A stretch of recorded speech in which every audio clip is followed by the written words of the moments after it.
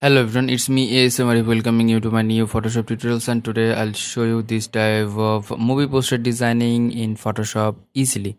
So let's start the tutorial. If you're new in my channel, please do subscribe and hit the bell icon for the new notifications.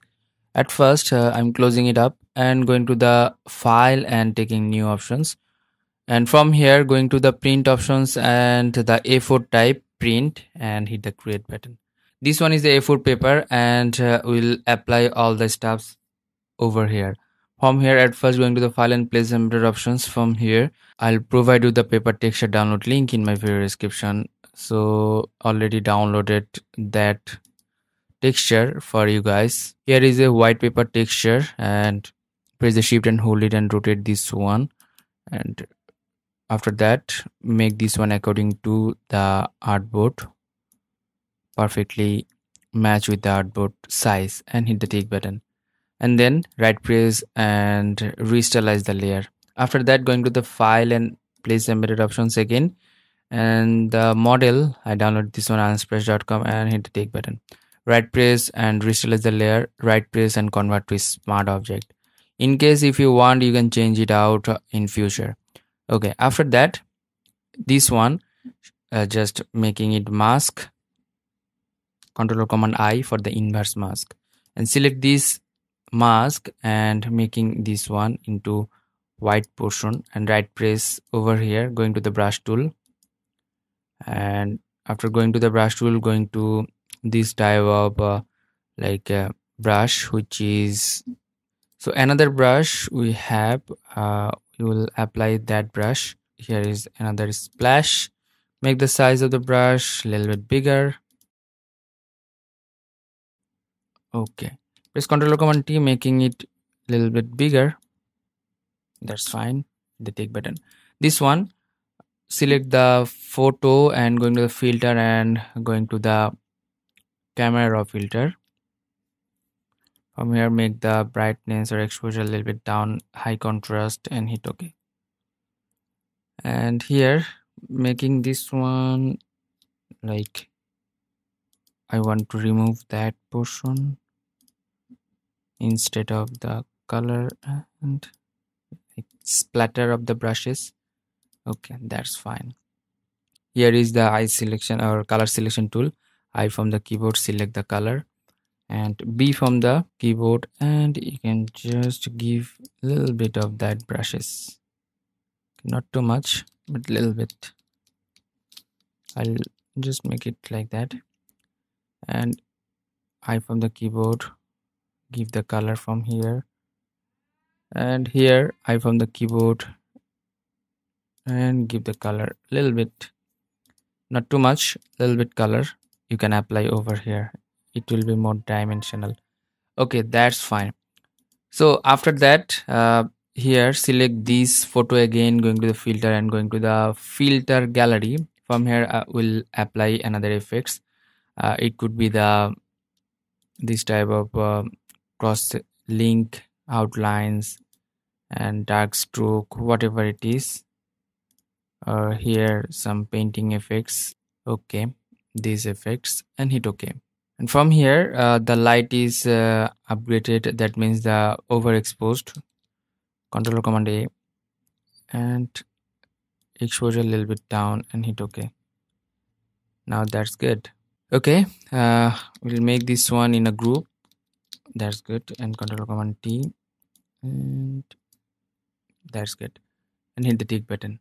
Okay, after that, going to the file and going to the place embedded options. We have some collection of the movie the footer and header, like movie awards, etc. So from here the awards will place over here, the awards, and again file and place embedded options. From here the footer of the movie, that's good, and make it into like a dark or color burn, linear burn, and going to the adjustment, going to the levels, make it mask and make it blend to the page. Yeah, that's good. Now after using that, here the photo I'll turn off the filter gallery. Yeah, that is fine. Just because of that is looking fake when you are using the filter gallery. You can use it if you want. If you don't want, you couldn't use that. It's totally up to you. And camera filter, if I turn it off, yeah, and the face is like glowing and the poster is glowing up to the audience. That's good. And giving the name of the group, that is the girl. That's good. Control or Command T and making it a little bit like this. Yeah, that's fine. Now time to give the titles. Going to the text tool and writing the name. Make the font bigger size. So like this, and making it bigger. So the font was like cursive type font. Let's find it out. That font. Here is that font. Okay. That's good. And make the font color according to this. Or I used this type of color from here. Yeah, that's good. Make the font size more bigger. That's fine. Yeah, press Ctrl Command T, making it bigger. That's good. And saving it out. Giving here the movie poster. And saving this one into your directory and hit OK. And upper side you can write down the characters, those who are the acting in these movies, like